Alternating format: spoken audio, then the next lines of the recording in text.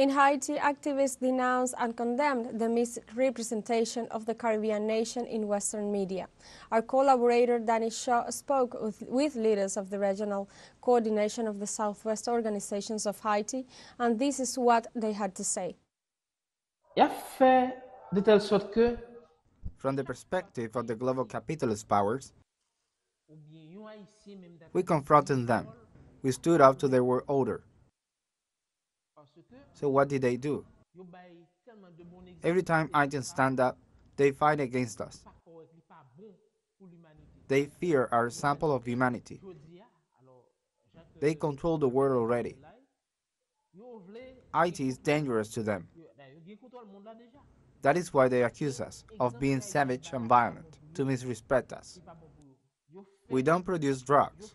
We don't kill and pillage. That is a small minority. 5% of the world controls everything. And what about the other 95%? How do we survive? They brainwash us to think we are guilty for the downfall of Haiti. No, we are not responsible. Our national essence is one of solidarity.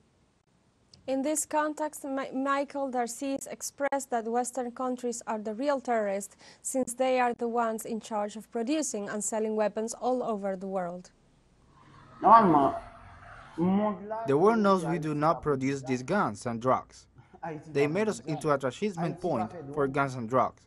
Let's look at who the real savage barbarians are, who destroys our lives through violence. It is not the oppressed countries responsible for this. It is the West. It is the capitalist countries that produce this barbarism. Since 1492, they pretend to be discoverers when they are seized.